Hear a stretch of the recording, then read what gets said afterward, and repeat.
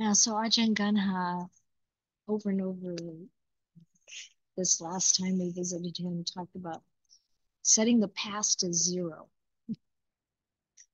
not going back into the past. I also, when I reread Stillness Flowing during the Vasa, one of the things that struck me was that Ajahn Chah would never let the monks, um, when they're bringing up difficulties with one another, never let them go back into the past. That's a good thing to remember in our interactions with each other. You know, like not bringing up past hurts, trying to work out something that's happening now. One thing we can find quite hurtful is sometimes people might say, "That's you. That's you. You act like that, and you did this to me before, or you're always like this," kind of thing. If we can let go of the past, we can solve the problem in the present with wisdom and kindness much more easily. And then, of course, this teaching of Ajahn Gunha, this, set the past to zero. It's hard to do because, the mind wants to go over that thing that happened in the past. Sometimes I think it's like, do you ever have a sore in your mouth and the tongue just keeps on rubbing over it? It's kind of like that. And it's true. Like one of the quotes that came up as an instruction from the Buddha was, this idea that there is just this sense input, and no matter how many times it comes up, I'm not going to let it obsess me. And it's what's interesting about it is every time we think that thought, or we go through this series of this happened and that happened and that happened, and we're building a case for how hard it is right now. And that's because it may feel really hard. There may be a lot of things we've had to handle, and that's understandable. But then if we can take care of our feelings in the present, be present with them without indulging in them, without owning them, without identifying with them, then we'll work through them. But if we build up this idea, this happened and that happened, we're adding to it, and we're creating a karma for that thought to come back, and that feeling of being oppressed or having a lot of trouble. So it's funny. It's a funny balance. We don't want to deny our feelings. When we try to shove them under the rug, that doesn't work. They start coming out in funny ways. But if we think in ways that add to them, that keeps the fire, the suffering going, and it doesn't help. I have a nice question. So yeah. Are you talking about setting the past to zero in reference to negative experience? Right. But not positive. Because I remember you teaching, like, think about the good things that have happened or the good things you've done. Like, that's all in the past. So you're not setting that to zero. You're amplifying. We need some wisdom in this, don't we? Because sometimes we can really encourage ourselves by remembering the good things we've done in the past. And also, this is something that people use when they're dying. Or you can help your friend or family member, if you're there when they're dying, to remind them of all the good that they've done in the past, to elevate them. So it's not just across the board, is it? Yeah. But then when Ajahn Gunha says an arahant doesn't have the past, they don't carry that context with them, then you start to recognize, oh yeah, if you're not clinging to anything, you really don't have a story. And what is it that elevates the mind? It's the Dhamma. It's the understanding of the way things actually are. So I think it does require wisdom, as we practice and develop ourselves. Mhm. And all those kinds of nagging thoughts from the past. You don't want to give them any additional energy. You want to perpetuate them. And we have to have the patience to go, okay, yeah, there you are again. I know you. Right. Seen you before. Yeah. And when, can I ask one more question? So when you were reading some of the things for people, there was something that I can't remember now, but I would like to remember about like, what is the medicine for the mind? There was like virtue and there was. Okay, so just to go, it's such a beautiful teaching, I think. So Yeah. the four requisites for the body, of course, food, clothing, shelter, and medicine. And so if you look at this is what supports the body. The body needs. And then if you look at, well, what does the mind need? That we can compare the food for the mind being charity. Like what we do that's selfless and good for others, kindness, taking care of others, and then that that that, that good feeling, that uplift to the mind. That's food for the mind. And of course, it doesn't work if we are trying to get something out of it, right, for ourselves. Um, um, but when we're really helping because we want to give. And Ajahn Gana talks a lot about being a giver.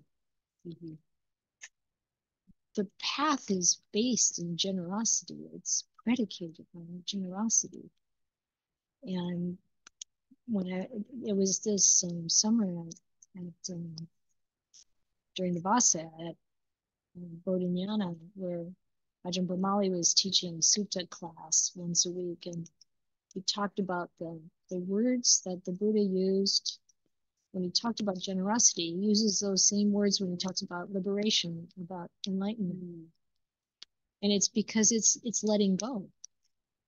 It's letting go of things, giving up, letting go. And so it's really amazing how important that being a giver is, that generosity does. It brings that nourishment to the mind, that's the food for the mind. And it also prepares the mind to learn how to let go of everything. To really let go of, and then this is like letting go of the past. This is another training, right? It's like we're going to let go of everything. And when we die, we have an experience of letting go of almost everything. But our karma comes with us, our mental patterns. And so we want to make sure those mental patterns are something we want to take along. We really practice that. So that's the generosity or charity is the food. And then the clothing, the protection of the body with clothing, protection for the mind is virtue. So really, it's a lovely idea. We took these 5 precepts and or whatever, 5, 8, 311. It's a protection. Protection for the mind, even protection for a life. If we stay away from doing immoral things, we save ourselves so much trouble. We're more likely to be able to preserve our health longer and the stability of our life, relationships. So it's a tremendous protection for the mind. And the mind, again, virtue is a basis. A lot, you've got generosity to feed the mind, but then there's also virtue as a basis for when deep meditation. You can't really do it very well without virtue. And even like the difference between practicing, states of concentration with or without virtue is the difference between, something that maybe can develop psychic powers versus something that really leads to enlightenment. You can't get to enlightenment without the virtue. Doesn't work. So that's like the like clothes for the body, it's the protection for the mind. And then the dwelling, the house, the home, protecting us, giving us shelter. And that's samadhi. Being able to really let the mind go into stillness. And that's our home. The true home of the mind is have that peace. And they interact together, right? So they support each other. Yeah, they certainly support each other. Yeah. I guess you can run around your house naked, but you better not go into samadhi without the virtue. Okay, didn't need to bring that image up, did I? And then the medicine. Oops. So the medicine is the wisdom, and or another way to is the Dhamma. So, but wisdom, Panya, understanding the way things are, what's really true. And so Sila, Samadhi, and Panya. But Dana is first. Dana, Sila, Samadhi. Great four, yeah.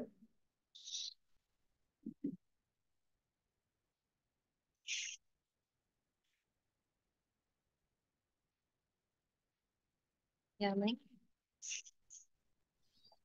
Yeah, thank you, Ayya, for this for requisite for the mind. When you talk about another day, one thing kind of surprised my mind is the similar of virtue as a clothes for the mind, and I've been thinking of that quite a lot these days because when you talk about virtue, when people talk about virtue, I thought, that is like you said, it's a basic. And I thought that might be the food, should be the food. But also, it makes sense. And the giving and the loving kindness, it's kind of sustain our practice for having that. And then because of the new year and then everybody here, we're buying the things, we're buying the clothes a lot and to make us beautiful. And I thought, wow, that's true, the inner beauty, it's really should through the virtue. And I looked through the YouTube and before when I was looking at the celebrities, my favorite, pop star when I was little, and they're getting old. But you look at those like venerable monk, venerable nun, and when they're old, they're still so beautiful. And then so I saw like, yes, that's true. The virtue really is a clothes. It's make us so beautiful. The inner beauty. So that's one of the inspiration I got this week from this teaching. And so, yeah, thank you very much. Yeah, you're welcome. Yeah, and that teaching from Ajahn Suchart, like Divya found it, put it on the WhatsApp, like shared it with some people, and it's like we really as a community can inspire each other. Open things up. If you ever get bored or feel down, reach out to some of your Kalyana Mittas. We have the ability to kind of inspire each other. Also have empathy for each other.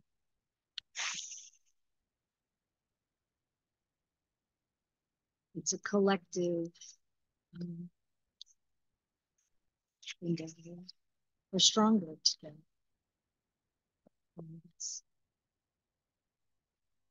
The Dhamma's contagious. The Dhamma is contagious. Unvirtuous behavior is also contagious. We have to put ourselves in the right context, in the right company. Feel free to ask more questions, but I also wanted to talk a little bit about this concept of adhitthana, or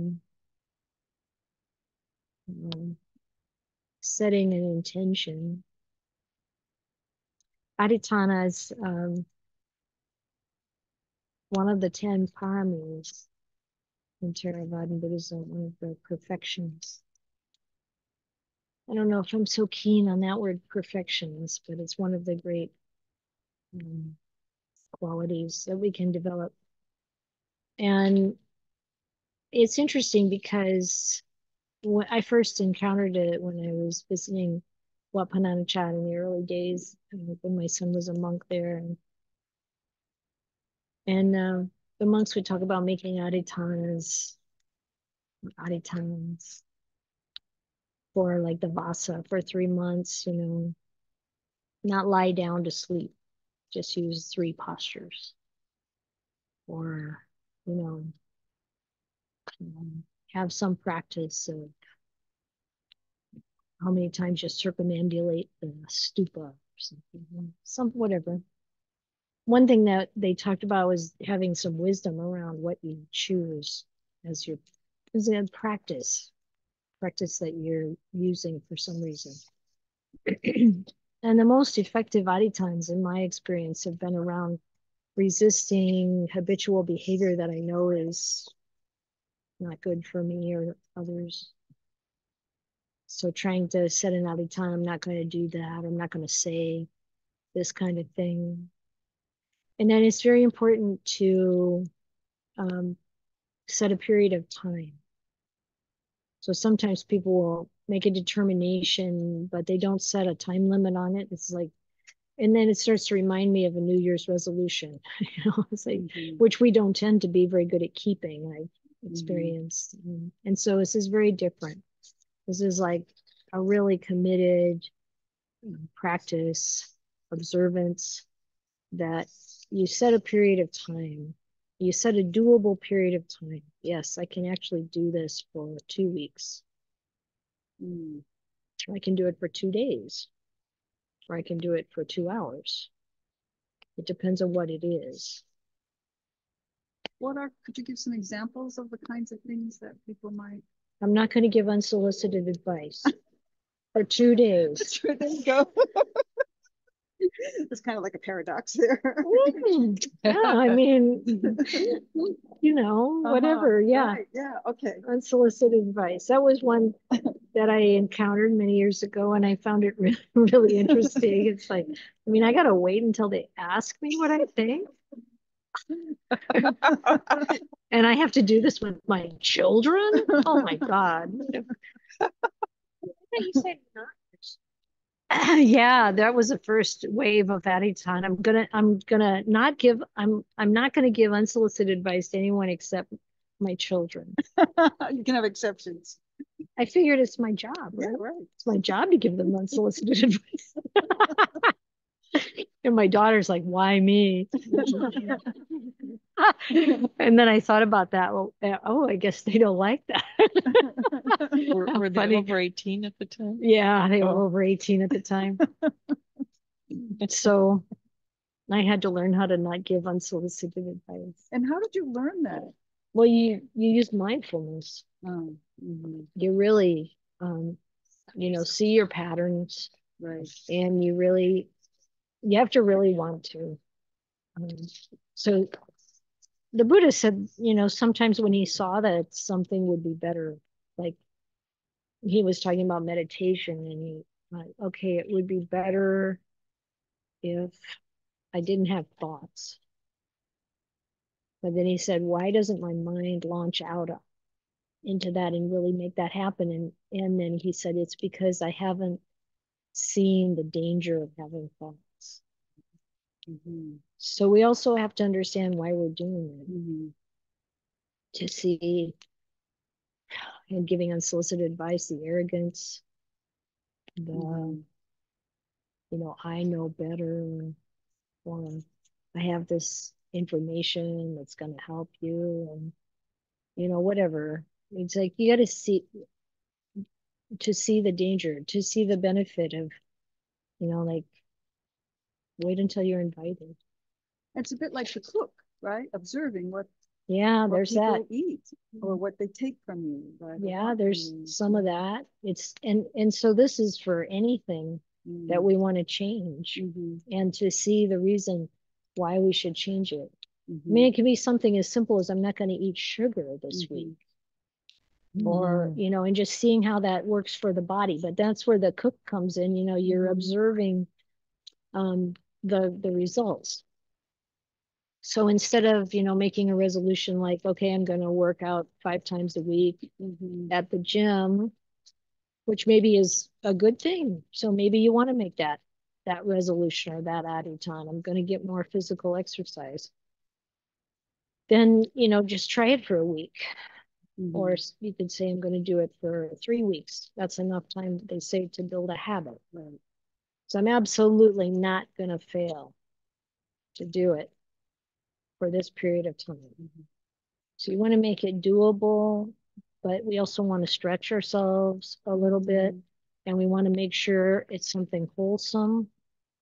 Like, I've never really felt like sitters practice, this idea of not lying down, to be that wholesome an idea, but I don't know, I can't speak for everybody. I don't know.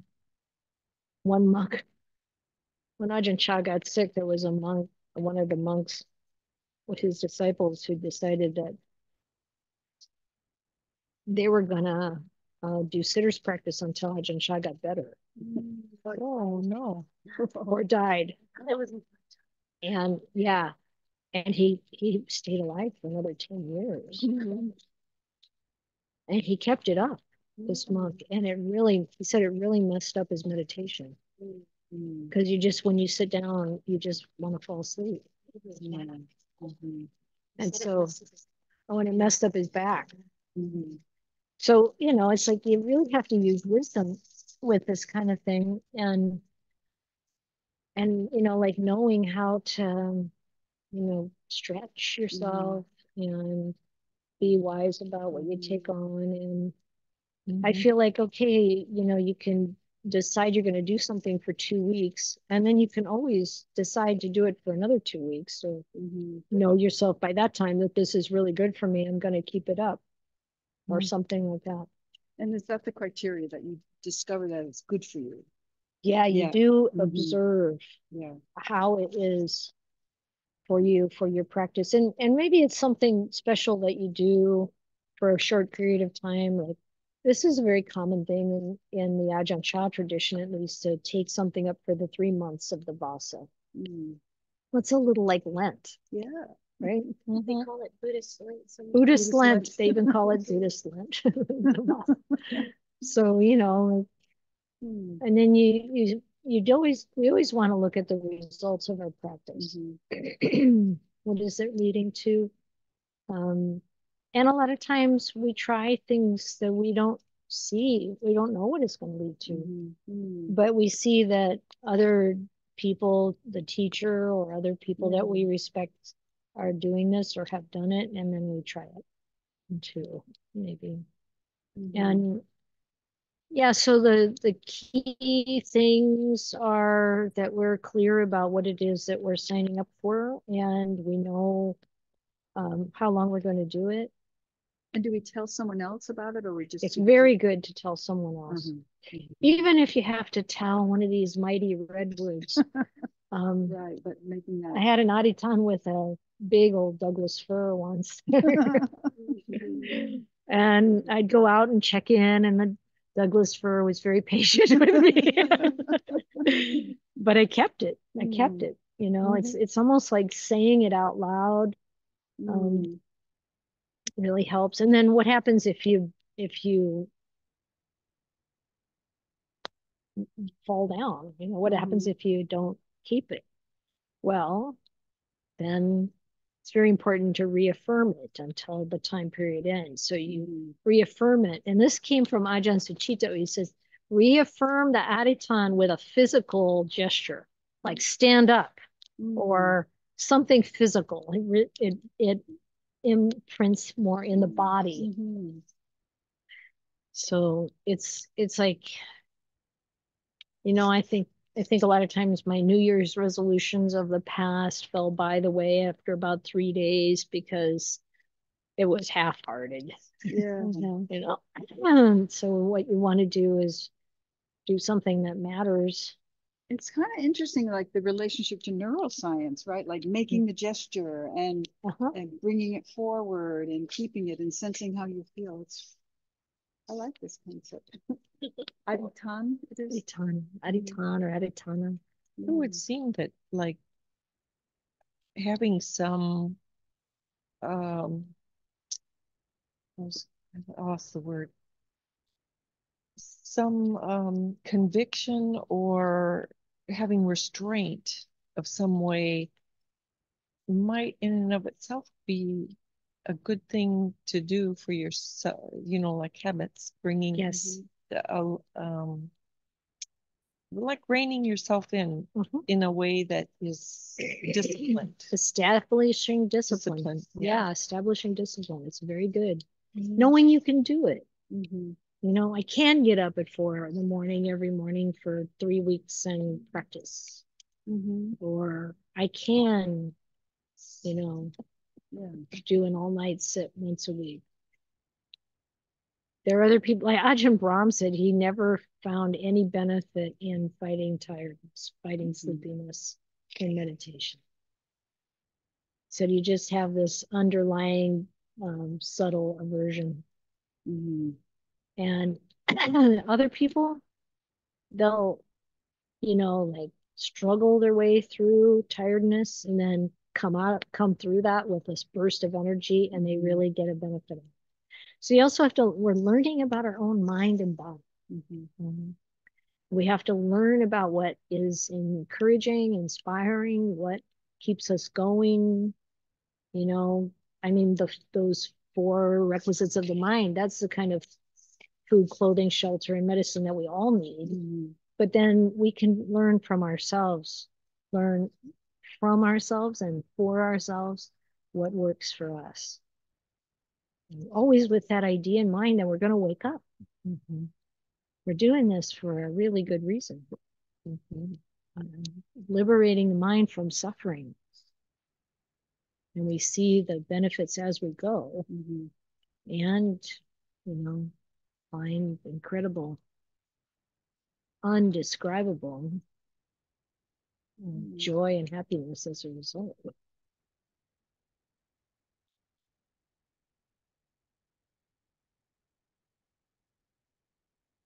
I have so many questions. I have one more question if I can take the time. Sorry, everybody. Sure. So my question is, so I did this meditation with Ajahn Brahm. I think it was a talk he gave December 31st, but there was this incredibly long, deep relaxation. Right? It was beautiful. But what I discovered when I did that is that as I got in this amazing samadhi state, then I started to worry. Oh, maybe I'm missing something, you know, or maybe I should be doing something. And then I don't really know. I didn't know what to do, really. I mean, I kept dropping that and letting that go, but I was surprised that when I reached the deep state, that my mind was more weird and restless about things. Yeah, that's habit. So you just keep calming that down and, you know, letting it go. But yeah, what pops into the mind comes from past conditioning. It's habit. Your mind is used to much more stimulation than that. So, yeah. What should I be doing now? Right. What's happening? Am I missing something? Yeah, exactly. Is somebody going to say something online?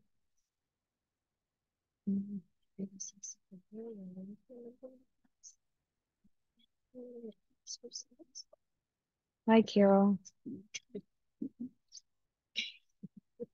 There she is. Yes, Paula? I'll say something if no one else has anything. I think I'd like to work on an Adhitthana for right speech. It's so challenging, and there's so many areas that I could maybe zero it down to, like maybe just saying that I will never interrupt. I'll wait until someone's completely done before I talk. Or I really liked my uh, uh, teaching, I'll know the state with conflict and I'll know the state without conflict. So I could say if there's times when someone will say something to you and you can't before you realize it, you've said something back to them, and it wasn't a skillful thing. And because it just seems like if someone says something to you that really you don't feel is right, you have this reaction. And I would love to get your ideas about how to set an Adhitthana for right speech. Maybe there's many. Yeah, I would pick one pattern. Like you said, I would pick I would pick one pattern that you notice in yourself that you want to change. And maybe it's that, when someone says something, I want to try to pause before I respond. Yeah. It's hard to change. I think that, like, if there's anything I need to work on, that's it. So the thing that'll happen, you set the Adhitthana. I want to pause. Maybe you want to count to 3 before you say anything. And that'll give you at least that'll slip the thin edge of a wedge in there. Because that's what you need. You need that thin edge of the wedge in there. Yeah. Which brings, you got to have mindfulness, first of all, already to catch yourself. And what will happen is you won't catch yourself. Usually with the patterns we have, we want to change it, but then the first however many times we miss it, and then we catch ourselves just afterwards. But then you stop. As soon as you catch yourself, you stop. And then you can, think about how you want to handle that, because it's harder when somebody else is involved, right? Because you've already created something. But maybe you can practice, maybe your family members, you can tell them what you're doing, and you can ask for a rewind. Can we rewind? And then, most of the time my experience is, of course, I've been very fortunate with the people I live with, but most of the time when you talk about this kind of thing with someone that you're close to, they're very happy to give you the rewind option. And then, like, okay, I want to go back to when you said that. And then you pause and give yourself time.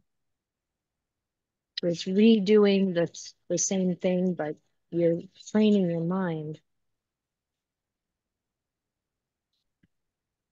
And then you see how it goes, because, it's like that determination to change this pattern. And, you can't just say, oh, I'm not going to do it. And then if you do it, you failed. That's not the way to approach it. The way to approach it is, okay, I'm going to catch it as soon as I can. And then I'm going to do what I can to recover from that and take the mind back to where the event occurred, and then play it out in the way you want to play it out. Do you think there's any mindfulness meditation you can do to help you? Like maybe, or is it just straight up meditation, just That's really. I think you could probably create something for yourself, like in the morning, or whenever you're going to sit down to meditate. Maybe take a couple of minutes at the end and reestablish your adhitthana Great. and prepare yourself to walk into the room where you're going to encounter another person. Mhm. So if you have this in mind, and you can do that as many times as you need to during the day, right? Mhm. You're by yourself, and then you know you're going to be in contact with other people. And then, you remind yourself of your adhitthana and then see what happens. Yeah, I think that sounds, yeah, I just have been feeling like there's so many things to practice, so many things to understand. And I've been feeling like I just need I just need one thing to have some skill with to give me a feeling like I'm having some accomplishment. And I keep coming back to right speech. It's Mm-hmm. you Mm-hmm. know, huge, and I feel like if I can get myself to cool myself Mm-hmm. in those 3 seconds, Yeah. that would probably be huge in my life, just Yeah. huge. And So this thank is very much in line with the advice from the Buddha that you got, because you. usually those quick answers are because there is some kind of conflict there. Right, exactly. Yeah. So Yes, this thank is you. great because it gives you a practical approach, and then you see how that goes. Um, is this container strong enough? I mean, that's the thing. When something's not working in your practice, and you look at, is the container strong enough, or do I have to add something? Do I need to add something to the container to strengthen the context? I mean, about container. I don't. Um, okay, so one way to think of the precepts or the monastic form is that it's a container. Oh, It's got boundaries. It's providing support. It's providing protection. So there might be something else you can add, that strengthens that container. I saw a flash of an offer in the chat if you wanted to have a buddy. right. I saw that too. I'll get back to Olivia. I surely Yeah. will. And so it's like there's another way to strengthen the container. Uh-huh.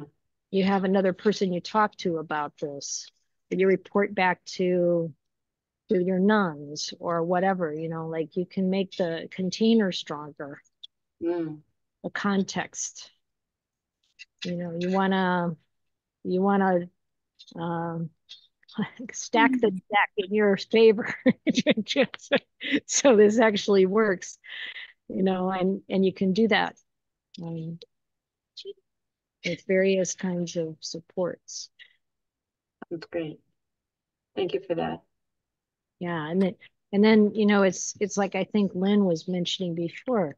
It's like these things are not only valuable in themselves, but they also train the mind.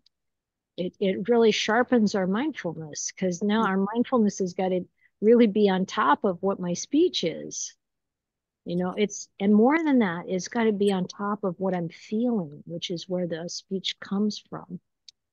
So it's really good. It's really good training. Thanks for your support. Thank you. Yeah.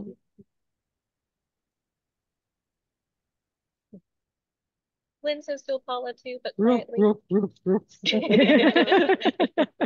So good. Okay. In the last couple minutes, we're going to chant Jayanto, the victory chant. So this is really the blessings, and I know we've got people who know this chant.